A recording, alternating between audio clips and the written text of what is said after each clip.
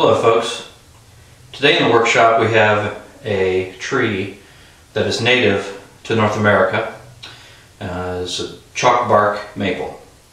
I've been working on this tree for approximately 7 years now.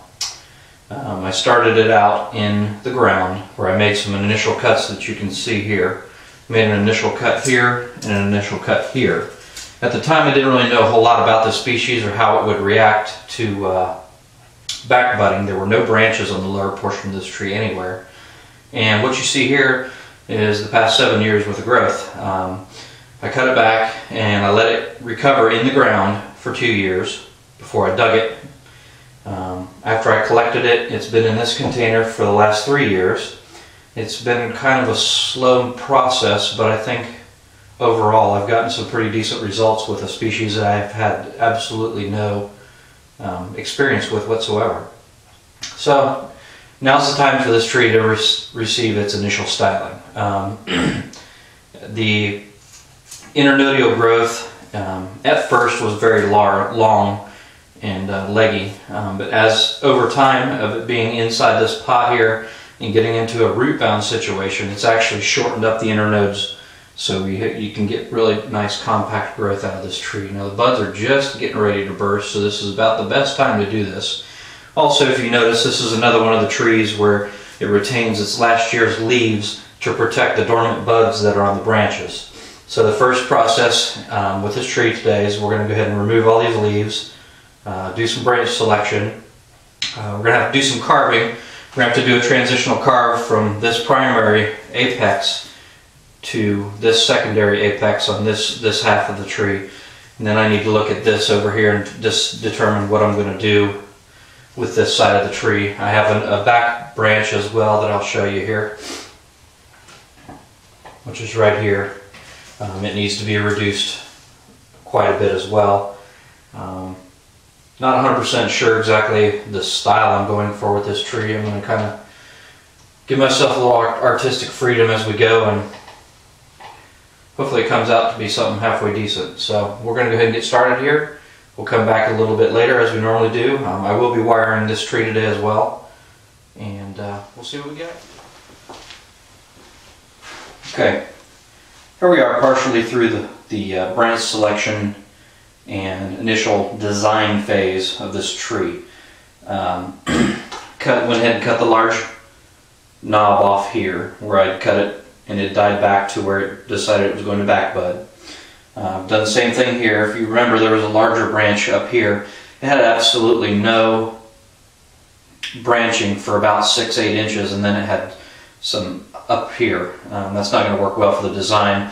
I was lucky enough to have this lower, more compact and fuller growth. So this is going to take a little time to catch up with the rest of the tree, but I think overall keeping what I have over here and working with it versus keeping the larger piece is going to make a better tree in the long run. This tree, in my opinion, must belong to the sugar maple family. It's got a leaf that's very similar to the sugar maple, but it also saps and bleeds profusely. We just had rain a couple days ago down here, so the trees had a 2 or 3 day period where it's rained quite a bit and it's got a lot of water in its root system and in the soil, so I think I'll be okay doing this now. I wanted to wait as late in the season as I could, and I mean the buds on this tree are literally 3-4 days from now they'll start opening up. So I wanted to make sure I timed it just as close as I could. What you're looking at now is the projected front of the tree. Obviously it's going to be in the informal upright style. Next thing we're going to do is I got to figure out what I want to do with this back branch here, if I'm going to keep the back branch of the tree or not, and then start doing some carving in some areas that I need to do some carving in. I'm going to try to go ahead and apply some wound sealant as quickly as possible to keep this thing from bleeding as much as it is, and we will revisit this tree in a little bit, and by then I should have everything done as far as carving and some of the wire applied, and we'll go from there. But I just kind of wanted to show you in this phase of the design where we were, the projected front of the tree, There was a large branch down low right here on the tree. You probably can't see at the moment. I'm going to end up turning this into a euro. It's going to be it's going to be a feature in the tree. There's not really much else I can do with it. And if I turn it around to the back side, where I thought would be a good front, matter of fact, I even marked it as a potential front in the soil here. It looks good, it's got decent transitions, but you're going to have a large wound here, and the tree actually leans away from you from this angle. I'd have to do a drastic change in planting angle for this tree to utilize this as the front of the tree. It's just not going to work out that way. So I've made my decision, and this is going to be the front of the tree. So let me go ahead and get started with the carving and do a little bit of wiring on it, and we'll be back shortly. Alright, here we have the finished tree for now. Fortunately, my die grinder decided it wanted to quit on me halfway through the styling of this tree, so I had to use just hand carving tools to carve the remainder of it. I'm going to go get another die grinder and finish this euro this season. It doesn't have to be done right away. It's already been, the die back is already where it's going to be, and I can go ahead and grind into this area. Just got to be careful around the edges where the live veining is still, just to keep it from wanting to sap out a whole lot. We'll do a quick 360 of this tree. I may shorten this top just a little bit more. There's a really small bud right here, but not 100% sure just yet. So we'll leave it and let everything sprout out and see what's happy and what's not, and we'll work with what we have this spring. I'll be fertilizing this one just like I do all the rest, getting some decent water on it, working on ramification on the majority of these branches, and we'll go from there. I'm going to do a quick 360 for you so you can see where we are now versus where we started, and we'll go from there.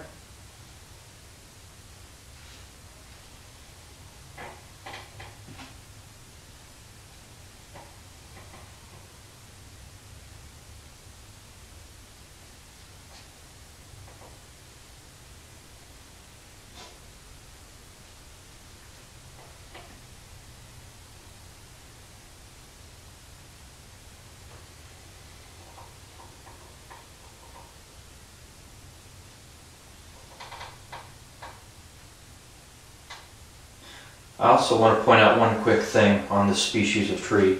The growth between the buds, the internodial distance, is pretty long in the scope of what bonsai that you typically look for are. So what I've done on every one of the branches, I went ahead and clipped the very tip growing bud.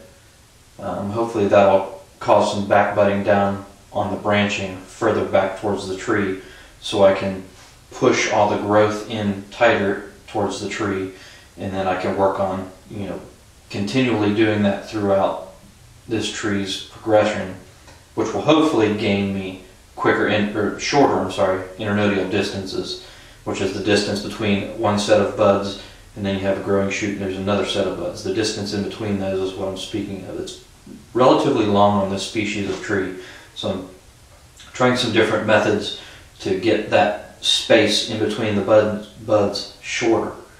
That way I can form a more compact branch structure and a more compact tree, and still maintain a decent design outline. So that's where we are on this tree, and we'll revisit this one sometime this summer just to see where we are in progression. Another quick point about chalk bark maple, which is the common name of this tree. The reason they call it chalk bark maple is the bark on the tree will get these white patches on it. It looks chalky, almost like somebody has scribbled on it with chalk. And that's where the common name chalk bark maple came from. The scientific name, or the Latin name of this, is Acer leucodermis. So that's where we are on this one. Thanks for watching.